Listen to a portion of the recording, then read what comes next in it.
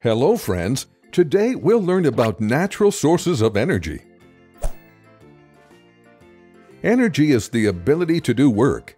It's everywhere around us, and there are many sources of energy.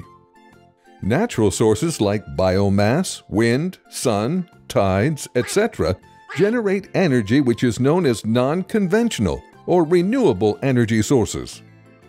Let's learn about these one by one. Biomass energy. It is just any material made by plants and animals that we can convert into energy. The most common way to produce energy from biomass is to burn it, to make heat, steam, and electricity.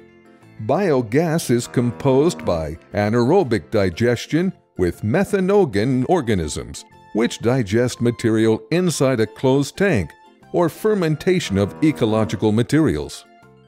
Wind energy. Wind energy is obtained using the power of wind. It involves converting wind energy into electricity by using wind turbines. A wind turbine usually has 3 blades called rotors. Wind turns the blades of a turbine around a rotor, which spins a generator, which produces electricity. Solar energy. Sun is the source of all life on Earth, and solar energy is useful to you in many different ways. Solar panels are used to convert light from the sun, which is composed of photons or particles of energy, into electricity that can be used to power electrical loads. Tidal energy. It is produced through the use of tidal energy generators. These large underwater turbines are placed in places with high tidal movements. They are designed to capture the kinetic motion of ocean tides in order to produce electricity. Hydro energy. It is the power derived from the energy of falling or fast-running water.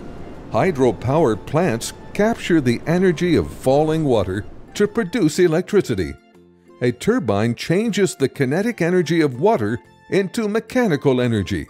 Then a generator changes the mechanical energy into electrical energy. Geothermal energy. This energy refers to the heat and electricity produced by using the heat from the Earth's interior. Groundwater in few areas absorbs heat from the rocks and becomes very hot. When it rises to the Earth's surface, it turns into steam. This steam is used to drive turbines which generate electricity. Guys, there are loads of awesome advantages of renewable energy. Some of them are, they don't damage the planet. They'll never run out. They're low maintenance and less expensive energy sources. Now you know a lot about natural sources of energy. Stay tuned for more videos. Bye-bye.